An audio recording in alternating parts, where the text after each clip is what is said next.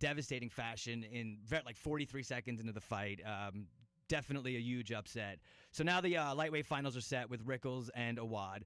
Like you talked about, the main event wasn't as exciting as we were hoping, but the undercard. Yes, all right, fine, Armando, you're right. Armando chiming in from the sidelines. It stunk up the place, but some notes from the undercard. You were talking about all the knockouts. Former boxing star Holly Holm keeps her undefeated MMA record with a second-round stoppage of Katie Merrill. Clearly outclassed her. Take note, though, she's 3-0 as a pro, and she fights at 135. So maybe we see somebody for a future opponent. Adrian Cruz defeated Nick Gonzalez with a real sweet scarf hold arm lock, going old school Mark Coleman style. Sick. And one last thing, MMA veteran of 10 years, 25 pro fights, Ed West, after all of this time, finally gets his first career knockout with a beautiful head kick. Beautiful. Okay, you and I were talking about this when I was watching the fights. There was something that just hit home with me. I looked at that and I said, where have I seen that? It was an inside leg kick, jab, switch kick to the head. I said, man, how can I say that combo so fast? That's a Sean Tompkins combo. That's a Team Tompkins combo. I look over in his corner. Who coached him for this fight? Former Team Tompkins fighter, George Roop. So I think that right there was a throwback move from the arsenal of Team Tompkins, the coach smiling down from above, seeing some of his handiwork, helping Ed West get a KO. And I have to say, really impressive celebration Ed West had, but real silly. He was so excited he pulled George Roop over the cage onto the mat and basically had him mounted and was, like Roop's got a fight in a couple of weeks. It was ground and pounding him. Be careful. But listen, early numbers show 900,000 viewers, second highest for Bellator. Hey, things are on the move. Also, Tuesday night, we had episode 6 from season 17 of The Ultimate Fighter, and the upsets, they keep on coming. Tor Troing defeated by vicious knockout in the first round by Josh Saman. And I'll tell you what, when this season started, Dana White tweeted out there about a mystery beast, someone who smashes everyone he fights. He does it violently, and he finishes them all. And the fans and the media, they all started speculating, and Tor Troing was the guy they thought was the one that would do it. We find out tonight it's not him, or Tuesday night it's not him. He gets knocked out of the competition in the first round and knocked out in the first round. Mike, you were there behind the scenes. You're one of his coaches, so you got to see a lot more than we did. But one thing we all saw was Chael pulling Tor aside, and he didn't say he was perfect, but he said, hey man, if you have a flaw, I don't know what it is. You do every single part of MMA, you do so well. For Tor to hear that going into his fight, do you think that gave him a overconfidence where he almost kind of overlooked Josh and didn't respect the punching power or fightability of Josh Saman? Or is this just a case of it's the fight game and sometimes you get caught?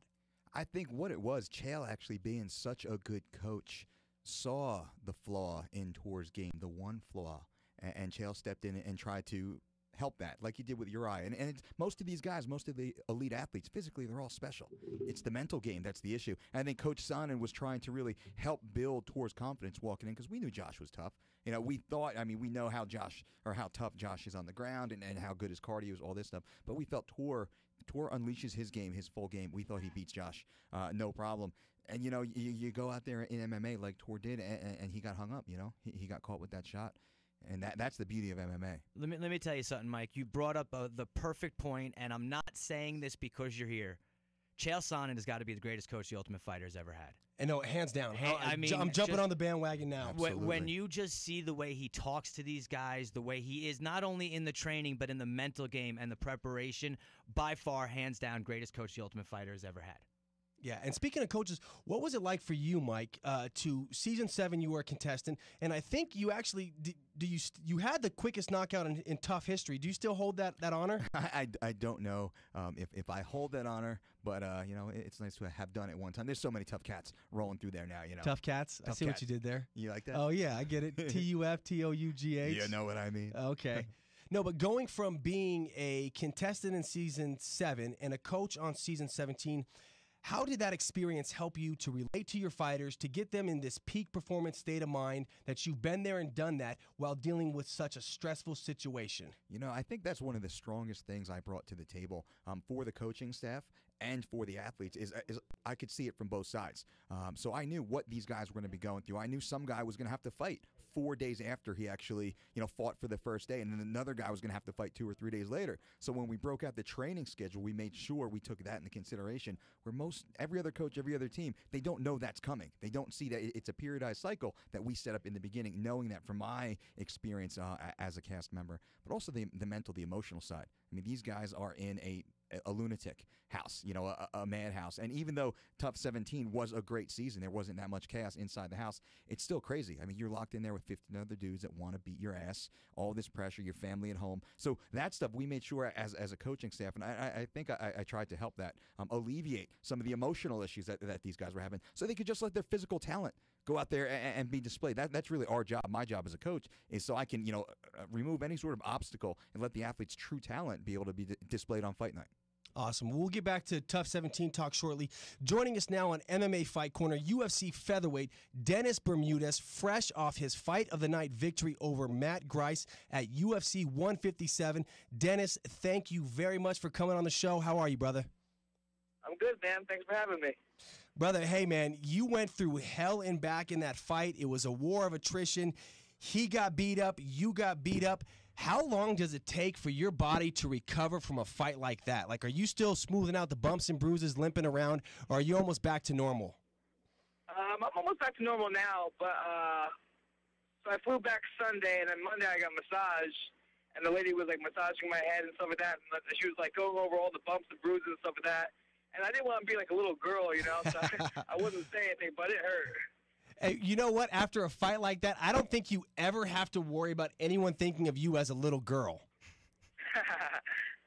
But being in a battle like that where you're tested, you're pushed to your limits, you faced adversity and still have to rally back, what does that do for your confidence moving forward in your fight career?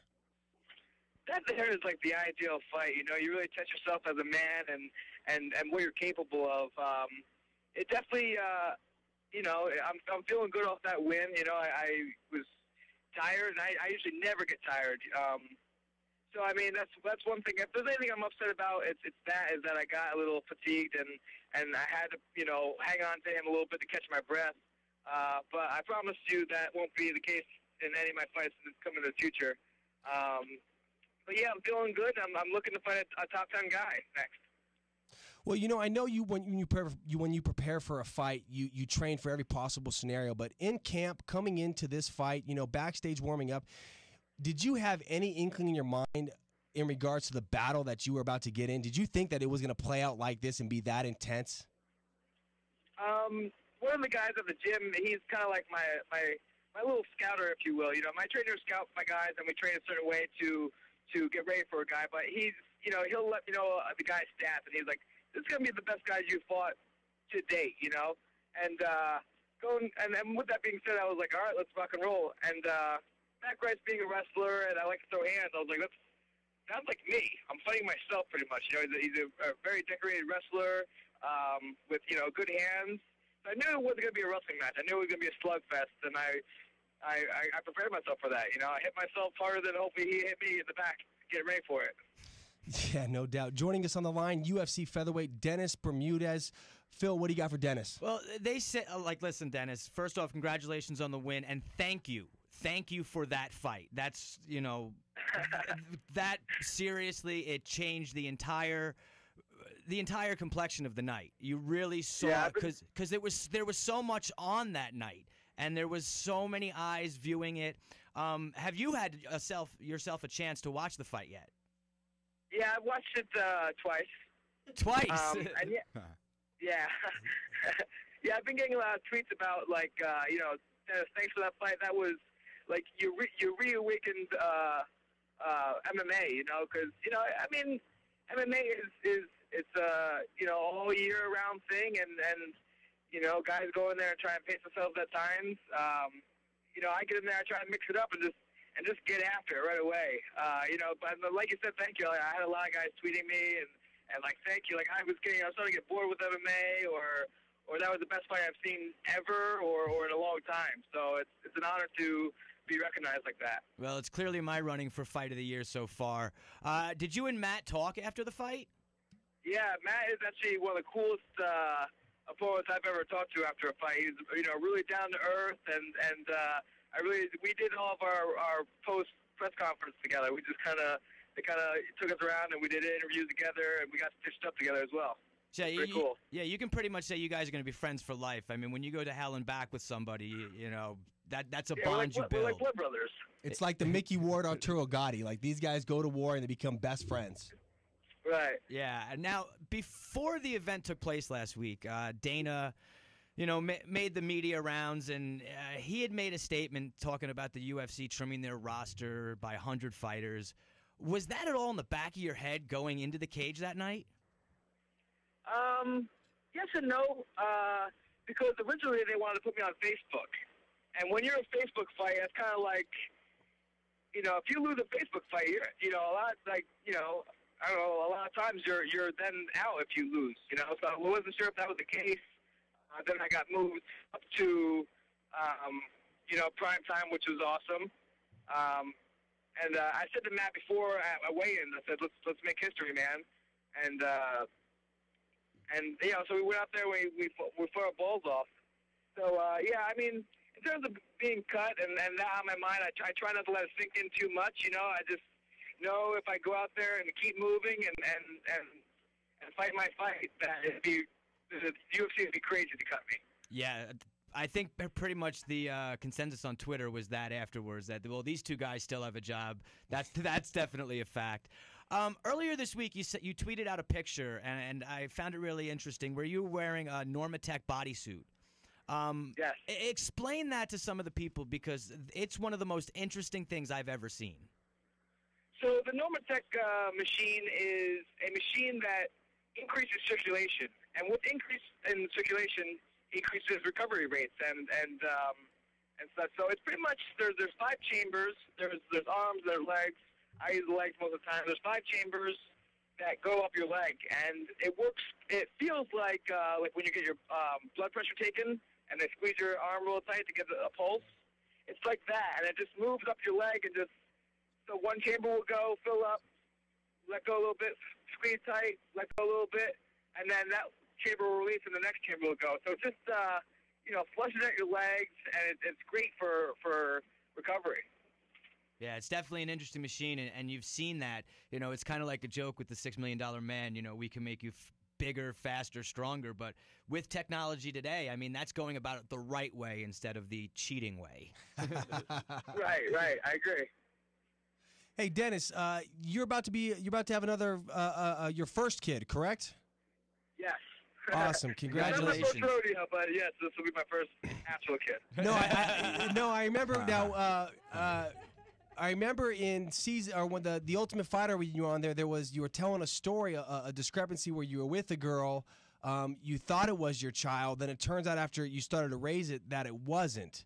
After 2 years, yeah. Wow. And so what's that like now? And I don't want to get too heavy on you or too deep, but to go from that situation, now you're in this situation where it's yours and you're happy, but is there anything in the back of your mind where you're just kind of worried, or is this just like that was a lesson learned and now I'm ready to experience fatherhood for reals for the first time?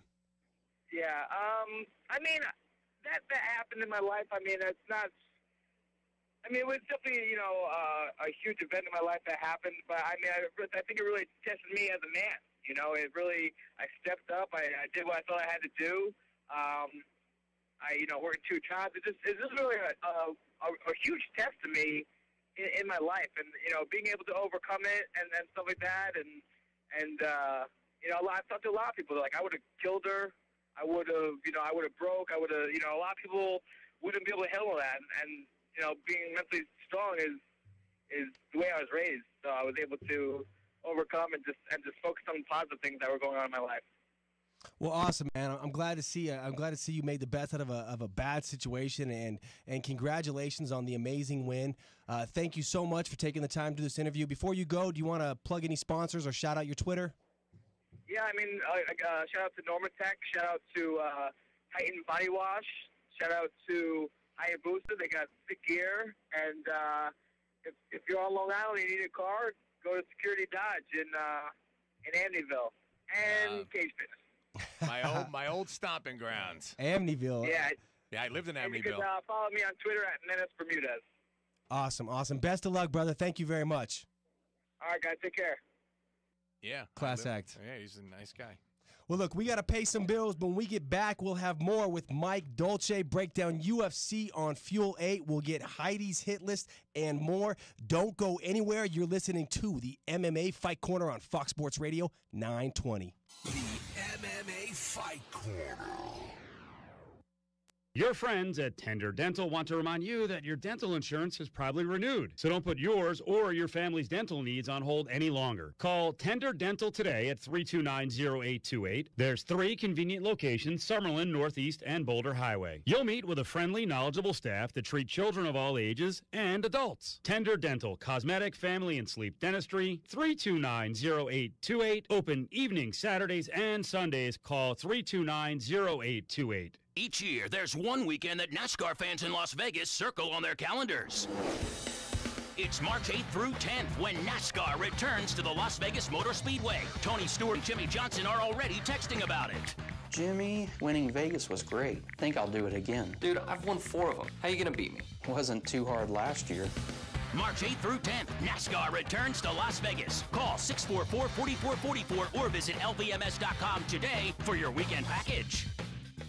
Hey, this is Night, the computer girl from PC Laptops. It's our Ultra Mega 2013 Super Amazing We Love You sale. We have hundreds of thousands of dollars of amazing laptops and desktops on sale for up to 50% off the original prices. We've got demos, open box, scratch and dents. It's crazy! Remember, you get a lifetime service guarantee on any of our computers. The cool thing is, we will buy your old computer from you no matter what brand it is and transfer all of your stuff to your new PC Laptops computer for free. The sale only happens once a year. To make it impossible to resist, I'm throwing in your choice of 0 down, 0 interest for a year financing, OAC, minimum payment required, or 90 days same as cash. No credit check financing. Your job is your credit. Call us at 1-877-596-SAVE or check us out at PCLaptops.com. That's PCLaptops.com. Because at PC Laptops, we love you. Hi, this is Billy Muir from the MMA Fight Corner radio show here on Fox Sports Radio. And I want to tell you about a great gym right here in Vegas that is helping me get into way better shape while teaching me to protect myself like an MMA fighter, even though I have no plans of ever stepping inside the cage. Extreme Couture helps me and plenty of other men, women, and children get into better shape while having a great time in a family atmosphere with coaches leading classes who really care about me. Where else can you go and see world-class athletes like Randy Couture and a host of other UFC fighters training? Nowhere. So whether you're someone who just wants to compete or get in shape, learn boxing, kickboxing, wrestling, grappling, jiu-jitsu. Oh, and I almost forgot, they have great kid classes as well. Extreme Couture is the place for you. No matter what skill level you're at, trust me, I know. It helped me get my butt right back into shape. Call and visit this state-of-the-art facility today. Call 702-616-1022. That number again is 702-616-1022. You'll be glad you did. I know I was. What's up, fight fans? Wondering where to go when the MMA Fight Corner is not airing on Fox Sports Radio or Fox 5 TV? Go to MMAFightCorner.com for all the latest MMA news and gossip and the most exclusive interviews anywhere with your favorite fighters. That's MMAFightCorner.com, your all-access pass to everything MMA.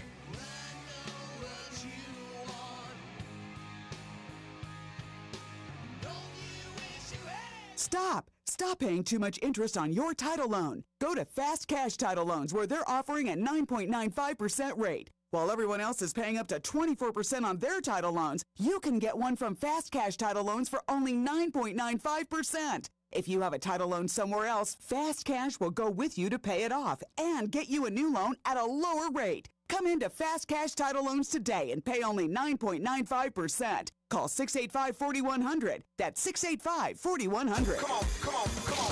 JT the Brick with Tom Looney. We got to get started. Looney and I have been saying for years, since going back to the caveman times, it is okay for grown men to push and shove even fight. That's as long as they don't have weapons, Looney, guns and knives, bazookas, whatever it is, grown men are allowed to push and shove in NBA games before they put fight and brawl on the scroll tonight. I'm looking up, fight and brawl. I was expecting a fight and a brawl with just a little pushing and shoving. That's all it was, really. Curry got thrown around a little bit, but he's a little bit of fella. little guy. A little bit of fella. So he got thrown around a little bit, but hey, they mixed it up down there. Bumping ass, as Bill Russell used to say on CBS. Hey, I'll tell you this much. When you look at the way the Pacers are playing, they want to be invited to the party. What you trying to do? This is JT the Brick with Tom Looney. JT the Brick, overnights from 10 to 3 on Fox Sports Radio 920. This is Matt Hughes, and you're listening to the MMA Fight Corner. Welcome back to the MMA Fight Corner on Fox Sports Radio 920. I'm Joey Varner, joined by Billy Mira, Phil Devine, Heidi Fang, special in-studio guest host, Mike Dolce. What's up, Joey? Do me a favor. Let me get a patent-pending, trademark official Mike Dolce. Boom. Boom.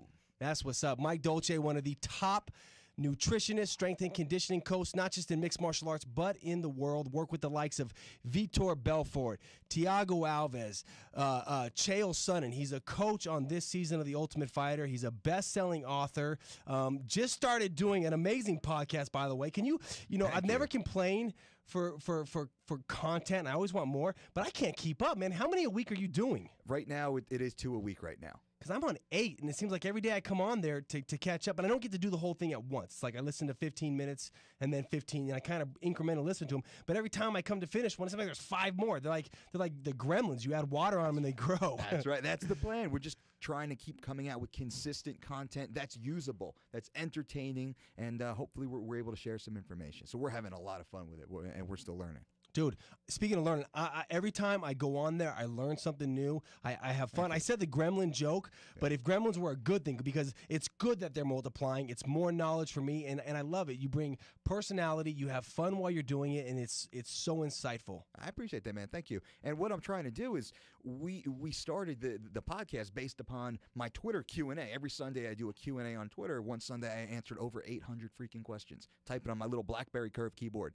And from that point on, I said it'd be better if I could go deeper with these replies instead of the 140 minus restating the question, characters on Twitter. And that's where we did a few YouTube Q&As. We got a good response. We figured it's easy to put it up for free for everybody on iTunes and Stitcher. We did that, and we're doing pretty good now. We're having fun with it. Rolling. Yeah, it's funny how Joey talks about all of the guys that you've worked with, but it's really funny to see at weigh-ins usually the opponent of the guy you're working with has come up to you and he's like, dude, how'd you do that to him? Yeah. Thiago Alves for the longest time had trouble with weight, and now you've got him down down to the Q. Absolutely. Now it's easy. I think he cut 4 pounds on weigh-in day when he fought Campman his last fight. And that was easy. He was 177 the night before, fully fed. And that's something that he's never seen in his career. So what we're trying to do, I'm just trying to help these guys stay healthy. And again, just let them display their full potential come fight night. And they can only do that if they are healthy, which is the opposite of what a lot of the other guys do. Yeah, because for years they talked about with wrestlers the way they cut weight, how unhealthy it was, and the long-term damage it would do to your body. But the way you have it down to the science, which is really interesting, because Joey talks about, the entertainment value in your podcast, but it becomes because of your passion for nutrition. Where did you develop that passion? Like, how did it come about? Because there are people out there who are like, I try to stay healthy, but you take it to another level. I appreciate that. And it really has been a lifelong pursuit. I started wrestling at 12 years old and cutting weight immediately at 12. I was a freshman captain of my varsity wrestling team in high school, and I was pretty much in charge of the weight cuts, of the strength and conditioning. I was just, if you know my backstory, you'll know a little bit more about that. I was switched onto it. I was that dude. And then, moving on, so I blow up my shoulder. I lose my wrestling scholarship. I start powerlifting as a means to rehab my shoulder. I go through rehab, then I start powerlifting so I can stay competitive. I can't wrestle and do all that stuff. Again, another weight class dominated sport, but now focused on the power, the single rep, the explosive burst. From there, and then I did 10 years like that, and then I get into MMA in 2002 with Renzo Gracie and Team Renzo Gracie, guys like Kurt Pellegrino when he was fighting in the Ring of Combat, and Dante Rivera. I mean, really old school when it was still NHB days. I was working as a coach with these guys, and what I did is I kind of blended all the techniques, all the experiences that I had, and then education and things that's mixed in, but it's really the in the trenches experience. And I also have the experience of working with elite athletes pretty much every week, every Friday and Saturday night, and I go from Vitor Belfort to Thiago Alves to Gray Maynard to Chael Sonnen to Johnny Hendricks to Jay Huron to Mike Pyle over and over and over and over and over again, and I'm constantly refining and learning and evolving my techniques. What works? What works on a specific individual, and what works kind of globally and universally. And that's, I think, what allows me to continue pushing this forward and just helping these guys stay healthy, because that's the goal. I focus on them staying healthy, and the performance is short term. The weight cut becomes extremely easy. Yeah, well, results don't lie, and you follow Twitter like you talk about with you were doing the Q&As. The amount of people that the Dolce diet has changed their lives, it's remarkable. Congratulations to you. Yeah, all the best, brother. And let's put some of that knowledge to our good right now. It is time for the breakdown. Breakdown. Go ahead, give it to me. Breakdown, honey, take me through the night. UFC on Fuel 8 taking place this Saturday at the Tokyo, Japan Saitama Super Arena. Facebook prelim starting at 4:30. Main card starts at 7. That's on the West Coast. It's 7 and 10 on the East Coast. Main event, of course, Brian Stann moving back up to light heavyweight to take on the Axe Murderer. He's not Japanese. He might as well be Japanese. If you walk down the street and you ask people what's the UFC, they might not know. You ask them who Wanderlei Silva is, Japan, and they go wide-eyed, which no racial joke intended there. No joke intended there. But that is the main event of the evening, and this fight is actually taking at 2:00. They're both moving back to 2:05, so it's going to be interesting. Let's start at the bottom of the card, work our way up. First fight in the welterweight division, Dong Young Kim taking on CR Badhaduzara.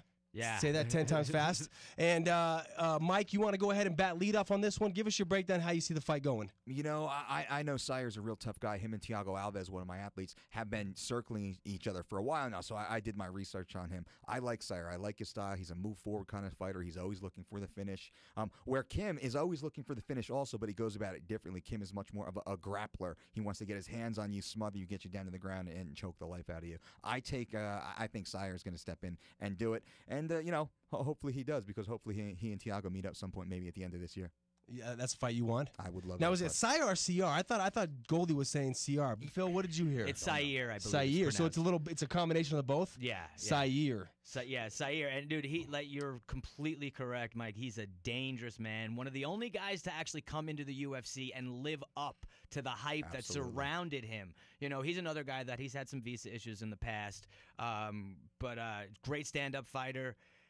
Against Kim's a big welterweight. He's a tough dude, got great judo. I'm looking forward to this fight. I got to lead to Sire, though. I think that I really do. I think that that hype is for real. I think he is that good of a fighter, and he needs to win, because that Black Zillion team right now, they need a win bad. And if anyone can do it, I think it's Sire. Didn't you tell me last week that you would not pick someone from Black Zillions right now because of how much they've been losing? Yeah, if you look, but you're going back on that. I am going back on this because I look at Sire and I think he's the guy that's going to get it done for them. I think he's going to change the mentality of the camp with a big win tomorrow night. Heidi, give me what do you guys think? Heidi, Armando, just give me your. Everyone, is this Sire across the board? Am I the black sheep of the family? I like Sire. I think he's very dangerous. I think he's explosive. He's aggressive, but I think he's also kind of reckless and sloppy. And he's been effective with his aggression. You with me? Armando Marcarnal. Yeah, he's very aggressive, but he is reckless. He throws just these sloppy punches. I haven't really seen him tested. I think he does have a chance of catching Kim. That is a potential, but I just think Kim is so long. He uses his range very well. He boxes at a distance, and his greatest strength is his grappling. His ability, his judo, his ability to take people down, control the top position, and that is the biggest weakness of Sire. So I'm going with Kim on this one. Well, if you remember Kim in his last fight, both of them actually coming off of destructions of Paulo Thiago, just different ways. Sire knocked him out in the first round. I think it was like 40 seconds in. But Kim just big brothered him. He John Fitched him the whole fight. In fact, actually, it was really exciting. Remember at the end, he kind of like Sakurabba'd him. Yeah. Went all wild and nuts. It was, he looked very, very good. Both guys looked good. It's one of those rare instances where you have two guys on such a good streak, all right, that look good. Because Kim, he lost to Damian Maia, but that was a rib injury. He had that bad spasm in the middle, so it was a fluke. And before that, it was the Carlos Condit, but it was the one time he got caught. It's the first time he's ever been knocked out. First and only. And against a guy like Carlos Condit, number 3 welterweight in the world, former title challenger, the way he got caught with a flying knee. Beautiful highlight reel. Yeah, if your name's not Carlos Condit, I don't see you landing that same move on him. So we've got the whole team, except for myself, choosing CR. I'm going with Stun Gun Kim in this one. Next bout in the featherweight division, Mizuto Hiroto taking on Ronnie Yaha. Yaya. I said Yaya. You said Yaha, but I know it's Yaya. It's Yaya. Oh, you said Yaha. No, it's Yaya. Are you messing with me? Ronnie Yaya. Because I cornered Mark Hominick against him, and last night we're on the phone, and I said Yaya, and Phil says Yaha. No, I said, Yaya. are you messing with me? Yaya. All right. Ronnie Yaya. Ronnie Yaya, Abu Dhabi champ. Amazing grappler. His striking has evolved. I'll take point on this one. Hirota, he's a solid striker. He's got good wrestling. He's good everywhere, not great anywhere. I think that Yaya's striking has gotten better. He's ballsy. Remember his loss to Jay-Z? He came out swinging, going nuts. It was impressive. I think he's evolved. I think his striking has gotten to the point where he can make a fight on the feet with Hirota, which will open up the ground game where I think he'll just mop the mat. Yeah, you talk about Yaya's credentials. He's got his grappling credentials are like a Kennedy portfolio. Top of the line. He is, second degree black belt, such slick submissions. I think he's got 17 wins, 15 of them, are by submission. His boxing has come along. Hiroto, I think mostly people remember him for the Shinya Aoki arm break where it's nasty. He stood over him and flipped him off afterwards. But he looked real good. Up until that point. And then in his last fight, he fought in Strikeforce. He fought Pat Healy. A lot of people in that, watching that fight thought he may have won and that it shouldn't have gone to Healy. Healy's a tough dude. You know what he can do. But I think it is the submission skills that's going to take this fight. I think Yaya, he's too good. He's like a Damian Maia. He eats black belts for breakfast. So I think Yaya's got this one. Mike? I'm going to lean towards Yaya also, just based on who he's fought recently and who he's beat recently, compared to Hirota, who, he did fight Healy, and, Healy's super tough. I'm buddies with Pat. I know how tough he is. So if you're hanging in there with Pat Healy, you're a tough dude yourself. But Yaya, he's got a win over Josh Crispy, who used to be, a phenom, used to be a superstar. He's got a win over Mike Brown not too long ago, and he's got a decision loss to Chad Mendez. So he's been fighting guys that are, top of the game at one time, have been considered in title contention. So I think Yaya's going to go. It's weird to say that name, huh? It is. Every time I say it, remember that old Busta Rhymes song? Yeah. That's what I want to say. Yeah, I feel like I shouldn't be saying it. But I'm going to go Yaya on that one. Heidi, what do you think? Yaya across the board. Yaya it is. Armando in the house. Next up in the middleweight division, judo specialist, knockout artist Hector Lombard taking on the striker-turned-wrestler Yushin Okami, one of the biggest middleweights in the game. Phil, I know you're a diehard Lombard fan. Why don't you bat lead off on this one? I got to say, Lombard definitely redeemed himself after the Tim Boach fight by destroying Jusimar Palleras in the first round. Knocked him down like 3 or 4 times before he finally finished him. Really manhandled him. Dude's won 21 of 22 fights. He's got 17, 18 knockouts, 19 knockouts, and most of them are in the first round. And Okami, the most successful, let's be honest, the most successful Japanese fighter to make a transition into the UFC. Absolutely. I think this is his 17th UFC fight, 12-4. He's only lost to the best of the best in the division. He's looked good since his last 2 losses. He had lost to Boach, obviously, but that was the come from behind, that he let it slip away. I think he was just too gassed. Punched himself out. Yeah, in Japan, which was very odd, absolutely. Right, I forgot it was in Japan. Yeah, but he's got excellent judo and great ground and pound, and I think that's the real interesting part of this fight. He's got 2 judo black belts with 2 totally different body styles. Okami's tall, lean, a big middleweight, and Lombard is like a short, stocky, could be a 205 with all the muscle he has. So I want to see where that's going to play and how angles and how hips are going to work in this fight. In the tangle up.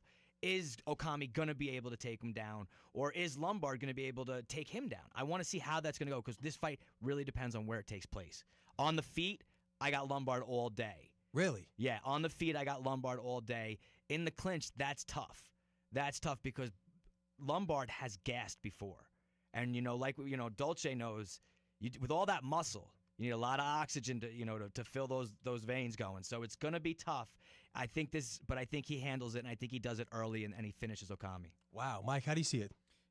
I know both guys pretty well. I've trained alongside Lombard, working with Thiago Alves down in the American Top Team in Florida, and Okami's part of Chael's team, Team Son, and I'm one of Chael's coaches. So I have a pretty good insight, and it's a really tough fight to pick. Hector is so versatile. I've seen his grappling, I've seen his judo, I've seen his takedown defense, and I've seen his devastating hands. We've all seen that stuff. Hector can get inside on anybody, and he's explosive. He's like Mike Tyson in his prime. He has that type of fast twitch speed. He can step inside Okami and hurt him bad. Okami is plotting with his striking. He's very technical. He's long. He uses his reach rather well, but it's really to close distance and to get his hands on you. So if Okami can do that, if he can close distance, get his hands on Hector, like Phil says, and kind of slow Hector down, drag him in the deep waters, then it's Okami all day. I think Hector's going to step inside, hurt Okami, and he's been hurt. He's proven that he can get hurt, and he doesn't react too well once he gets landed on. So I'm going to say, it breaks my heart, but I'm going to say I think Lombard's going to take it. Well, I'm kind of going with everything you said, but going the opposite direction. You guys both talked about Okami using his length and his reach to close the distance, but what stands out most in my head was his ability to use that length and his reach to keep Tim Boetsch at bay. He straight jabs, long ones and twos, really controlling the distance between himself and Boetsch, and made it a long-distance striking fight. I think Lombard is a lot shorter than Boetsch. Now, granted, Okami did get knocked out in that fight, but I don't think he got knocked out because it was a chin issue. I think it was a fatigue issue. I think he punched himself out, he was gassed out, and he looked across and he saw this guy, oh my God, he's still there, he didn't have anything left. So I think the knockout was partially power, partially fatigue, and I think it was in greater part due to the fatigue than the power. That being said, I don't know that Lombard will be able to get past that long range, and if he does, if Okami, as he closes the distance, doesn't just close it as well and go into that tie-up game, I think he will be the bigger and the stronger too, but I see Okami staying long, keeping it far range, and then closing the distance, maybe get him against the fence and just dirty boxing against the fence. So I'm going with Yushin Okami in this one. Are you a movie fan? Me? Yeah. Of course. You like Pulp Fiction? Oh, yes. Okay. Hector Lombard carries the same wallet as Jules Winfield. Just so you know. The one that says bad mother, that one. So does your girl, actually. Yeah, actually she does. So your girl has that wallet, actually. Heidi does. That's kind of, you got to worry about a girl. That's why I'm like, okay, I'm not messing with you. Nah, it's an interesting fight. I'm just not sold. I haven't been. I never have. And I want to see more. I'm not on the Hector hype train yet. I don't know that I've seen enough out of him that I believe enough. When I look at his record, who he's beat some okay guys, but no one really stands out as, wow, he really beat some top guys. And his losses come to guys who are kind of at that next tier, that upper echelon, the Gegard Mousasi's. So I just don't know that Lombard is what everyone has hyped him up to be. I don't know if he's like, he's a one-trick pony. He's phenomenal in one thing, but he's easy to figure out, and he'll break if you push him. Never been knocked out, never been submitted. All right, Joey, on Tuesday, prepare to hop on board the hype train. It's going to, okay, I'll tell you this way. Okay. It's going to take more than a victory over Yushin. He'll have to do it in some seriously, it's going to have to be Mike Tyson-esque for me to say, okay, I'm a believer. Yeah. Well, what the word is at American Top Team on Hector, he got used to beating guys so easily, he didn't train as hard. When he walked in and fought Tim Boetsch and got beat, that woke the monster up inside Hector Lombard. Now, I saw it in the gym. I saw the way he did train. You can tell he's so athletically talented, didn't really push that hard.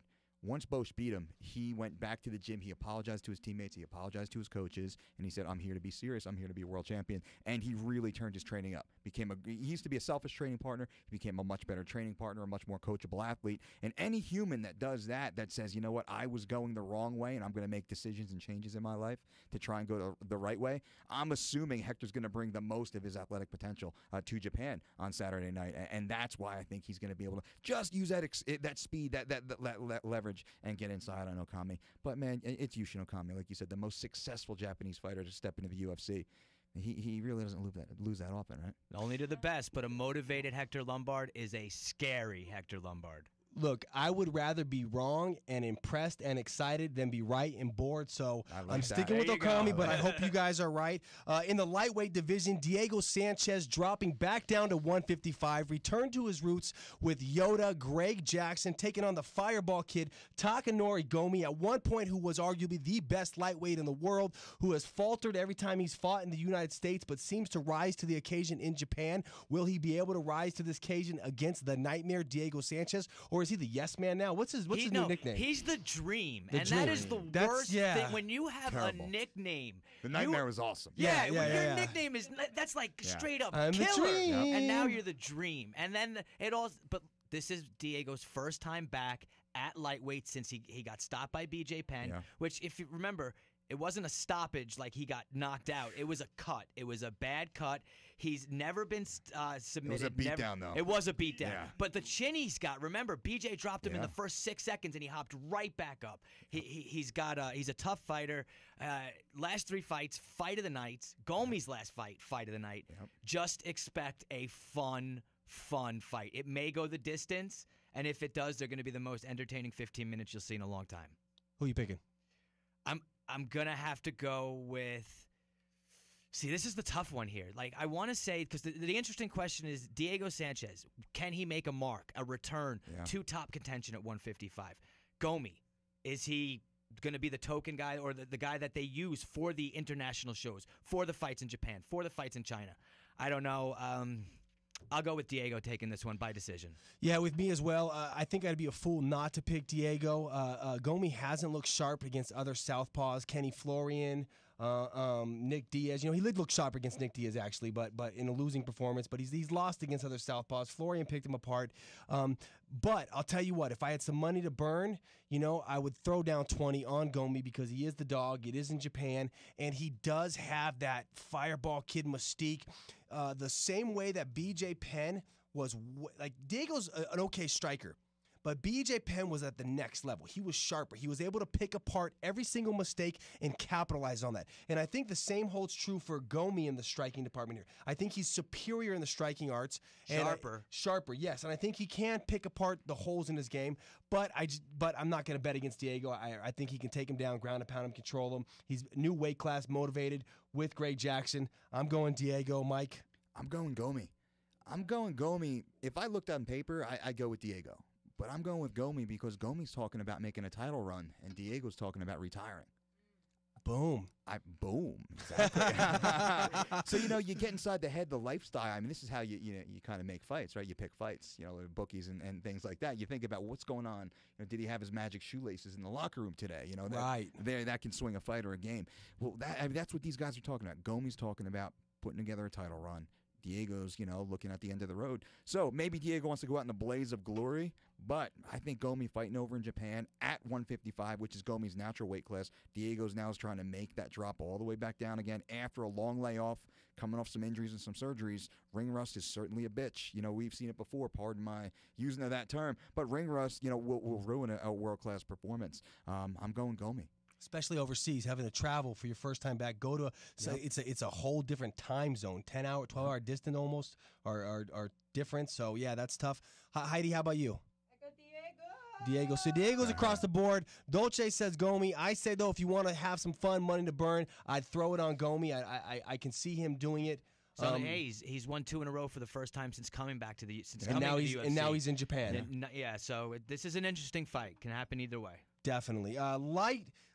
Co-main event of the evening, the skyscraper, 7-foot-tall Stefan Struve taking on former K1 Grand Prix heavyweight champ, Pride veteran, Mark Hunt. I love this one. I'll take bat on this. And I think this is kind of similar in my eyes to how I was judging the LeVar Johnson, Brendan Schaub fight. It's like, is the chin of one guy better or worse than the ability of the other gentleman to defend against the takedown and keep the fight standing?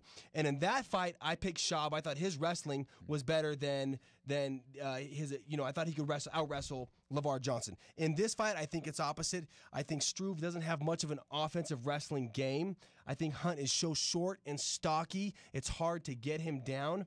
I also don't like the fact, I do like it, but I don't like the fact that Struve has talked about working on a striking game and using his range and trying to find his length. And I like hearing a fighter knowing how to use their weapons and how to use their strength and evolving. What concerns me, though, is that he's doing it in this fight against this guy. It's like I'm a grappler and I'm feeling confident in my jiu-jitsu, so I'm going to test it out against Damian Maia. It's not. This isn't the spot to do it. It's not the spot to go out when you have a chin that has been touched, when you have been put unconscious on numerous occasions, to go out and try to use your striking against this guy. So if that is his game plan, I don't think it's going to work. I think Mark Hunt will be able to touch his chin, knock him unconscious. I am picking Hunt. I'm a little worried about Hunt at that, though. He did say a couple things in interviews that have me kind of worried. He talked about his strength and conditioning routine. He said he really wants to hit hard, so he's doing a lot of powerlifting. And for mixed martial arts, Mike, you know better than I don't think that's the best thing that you should be doing as a strength and conditioning regimen to get ready for a fight. He also talked about having to cut weight to get to this fight.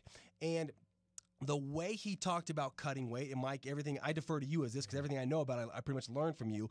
But he talked about, it's been 4 weeks with no carbs and he's delirious. And I don't know if he's lying, if he's just selling that. But if that is the truth, he's not going to be in peak performance. That being said, I still think stylistically it's a better fight for him. I just didn't like hearing that. It goes down like this. If Struve stands with Hunt, Struve won't be standing long. Okay? But you gotta look at it's if he takes him down, Struve's a submission whiz, and if he can get him down, Hunt can't do anything on the ground. So wherever this fight takes place is where this fight is won. Gotta expedite this. Who's your pick? I'm going to go with Struve. Struve. Hunt. Real quick. Make it quick for me. Mark Hunt. Mark Hunt. Okay. Armando, Hunt, Heidi? Struve. So we're split across the board here. Hunts and Struves. Mike and I went with the Hunt. Yep. They're hunting Struvels. Never bet against Mark Hunt. Come on, really, now. Right? Hunt. What kind of world is this? Yeah, you'd have only been wrong 7 times. Hey. Well, you got our picks. If you like to bet, go to our website, see all the rest of our picks. We're right on par, 75%, pretty much solid. So it's safe. If we have a consensus pick, it's safe to make the bet. But tomorrow night, tune in. UFC on Fuel 8, going to be awesome. Yeah, and the main event, you got Stan and Silva. You know somebody's getting knocked out. Yeah, in Japan, it's going to be so much fun. Yeah, and main event, just to speed this up, we got to get to Heidi's hit list. I'm going Stan. If I had some money, I'd throw it on Wanderlei, return to light heavyweight division, return to Japan. I'd throw some fun burn money on Wanderlei, but my smart money, I have to say, gun to the head, I'm picking Stan. Yeah, I got to pick Brian Stan. Wanderlei Silva going back to Japan to go out in a blaze of glory. In a perfect world, Wanderlei Silva steps in the middle of the ring, octagon, and knocks out Brian Stan in a blaze of glory. In all probable reality, Stan, I think, squeaks out a decision win, kind of controls Wanderlei the whole way through, is a step ahead. You heard it here. Beautiful. Well, we're running out of time. We got to quickly get to the inside scoop, the latest and greatest, all our news. It's time for Heidi's Hit List. Ready for MMA news? It's time for Heidi's Hit List. All right, guys. So Western Australia has now passed a ban on MMA. That'll keep some contests out of the area. The only, I think, area left on Australia that still approves MMA is Southern Australia. Lorenzo Fertitta, on the flip side, New York MMA. It looks like this is finally the year that we're going to push it through. And if it does, it seems the big rumor going around, John Jones, Anderson Silva super fight. It is only rumored, but it is being speculated that may happen at Madison Square Garden. Also, some fight signings this week. Obviously, I'm sure y'all heard by now that Demetrius Johnson, UFC flyweight champ, is out at the TUF finale against John Moraga. Instead, we get Uriah Faber and Scott Jorgensen.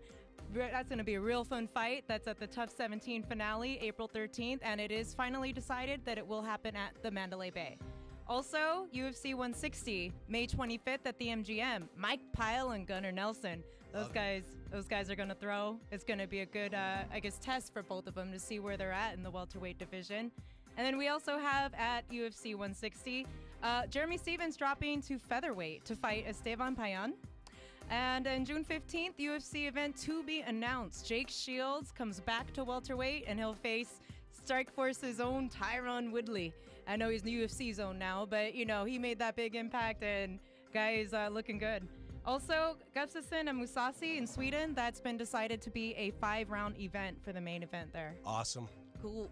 Love That's it. Love it. Love the 5-round events. Love the main event. Love that fight, Gustafsson and Musasi. Musasi finally in the UFC. I am stoked. Yeah, and all of them, Pyle and Gunnar Nelson, that's a real interesting fight. Sick fight. You know, Pyle's been on a tear, knocking people out, you know, left and right for the first time in his career, back to back to back. And Gunnar Nelson, we saw him a few weeks ago. We know what he's capable of. Good test to see where people are at in the 170 division. Yeah, I'm excited. And I love the Woodley and Shields fight. I'm not I think stylistically, you know, I'm excited to see Woodley face another wrestler where he can use his wrestling defensively and show off his striking skills that we saw against, you know, unfortunately against our boy Jay. Yeah, and what I really like is I like this Uriah Faber-Scott Jorgensen fight. This is a really good fight, and it's got such an interesting background. They're best friends from back in the day. Uriah is the reason Scott ever started fighting. I love it. Well, we want to thank Mike Dolce for co-hosting and Dennis Bermudez for the phone interview. Remember, get all your MMA news from MMAFightCorner.com. Follow us on Facebook and on Twitter at Fight Corner. And follow all of us at Twitter, Joey V MMA, Billy Mira MMA Billy Mira, Filthy Divine, Heidi Fang, The Dolce Diet. Thank you for listening. Be sure to tune in Tuesday from 6 to 7. It's like going to college for your MMA knowledge. The MMA Fight Corner on Fox Sports Radio 920.